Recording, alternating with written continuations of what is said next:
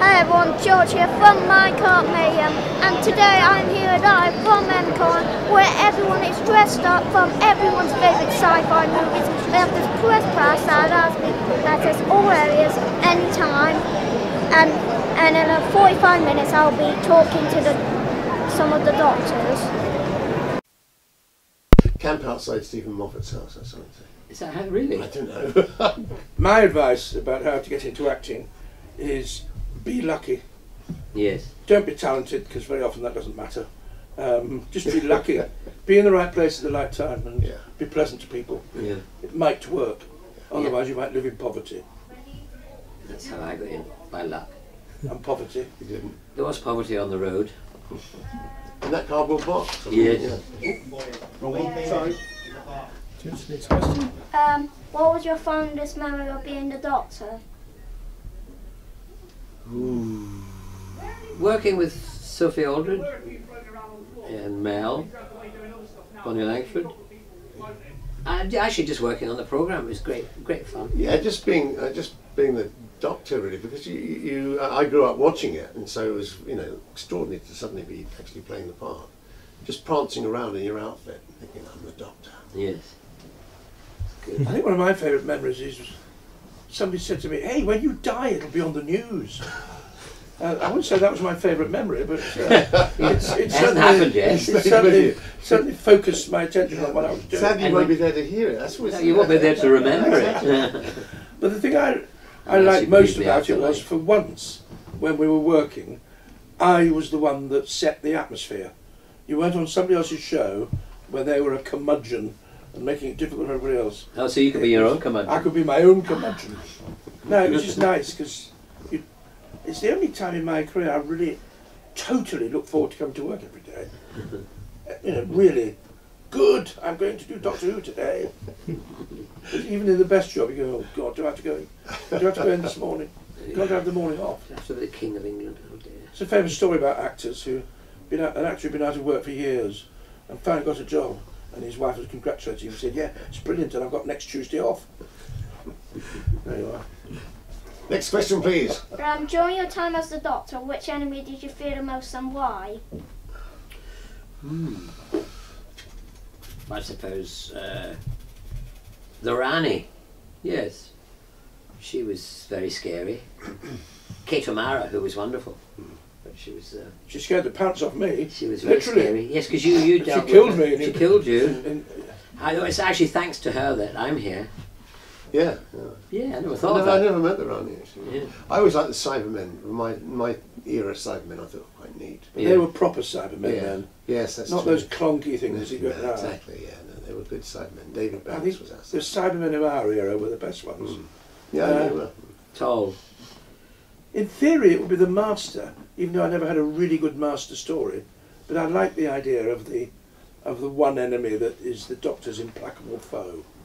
So a proper story with the Moriarty. And yes.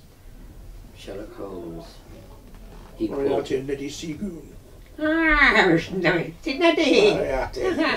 Oh dear, we're down to Goon Show impressions. Quick, hold him down. He hasn't got a pair of spoons on him, has he? Alright, okay. Next question, George. Who do you think would win in a fight between the Daleks and the Cybermen? That's a good one. How many of each? How many Daleks, how many Cybermen? Is it an equal number? Yes. Yeah. I'd give it to the Daleks. Yeah, I'd I give think it so. to the Daleks, actually. I agree. We three doctors agree. Yeah. Unusual. But if it was one Dalek and 1,000 Cybermen, the Cybermen might win. Yeah. What was your favourite episode as the Doctor? 2 Doctors. I worked with Patrick Troughton, who was the second Doctor, and for me he was the Governor, because he did that first regeneration that made it possible for the rest of us. So working with Patrick made that one special for me. The Five-ish Doctors reboot, that was my best. Yeah, I'll have to agree with you there. I was going to say yes. Oh, I'll agree. I was going to do my case of Androzani, except that I turned into Colin Baker at the end. But I won't do that joke. No. I think the Five-ish Doctors reboot. Yes. In fact, I backtrack on that. Well, again, we all agree. I wasn't sure it was. Is it canon? We don't I'm care. with you. We don't care. Since the relaunch of Doctor Who, are there any new enemies that you would have liked to face as a Doctor? Yeah, the Weeping Angels I thought were quite scary. Although I liked the tailor dummies, you know, with the hands that turned into guns. Yeah. But they came from the past, didn't they come from? I think The they did, they Autons. had their origin, yeah. The Autons, Yeah. you mean?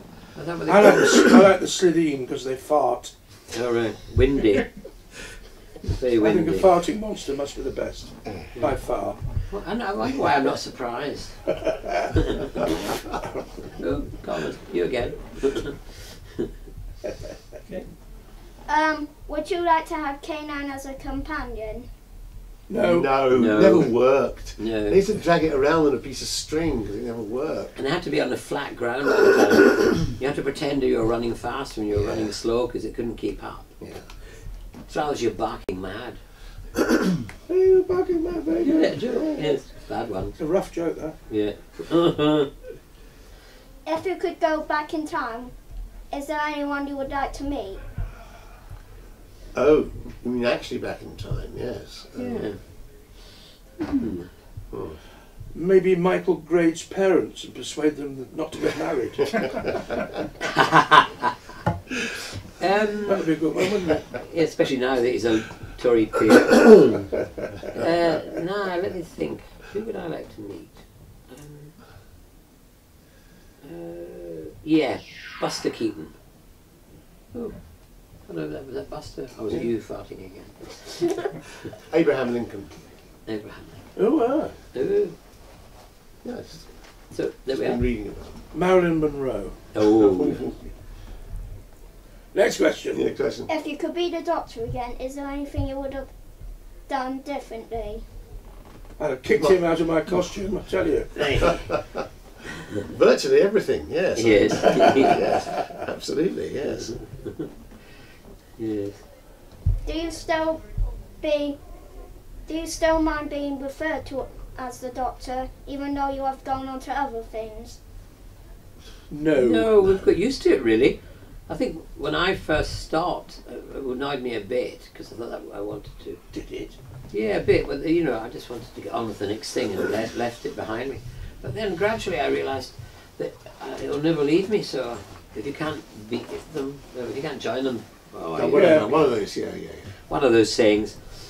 And now I'm delighted to be called a Doctor. I mean, it's such an honour. such an unlooked for honour to be Yeah. remembered for anything. If you talk to a carpenter and everyone kept going on about this wonderful chest of drawers he made 50 years ago, in the end he'd be happy, wouldn't he? Or if you talk to a carpenter, what a wonderful religion you made, you know, whatever it was. Yeah. Because, yeah. Okay, George, do you want to thank the doctors? I'd like to thank you for coming and doing my questions. Pleasure. Pleasure. Thank Our you, George. very great pleasure. Thank you for asking them. And very good questions they were. Yeah. I hope you enjoy watching it when you play it back. Do you watch it? Do you watch yourself doing it? Yes. Oh, good. That's good.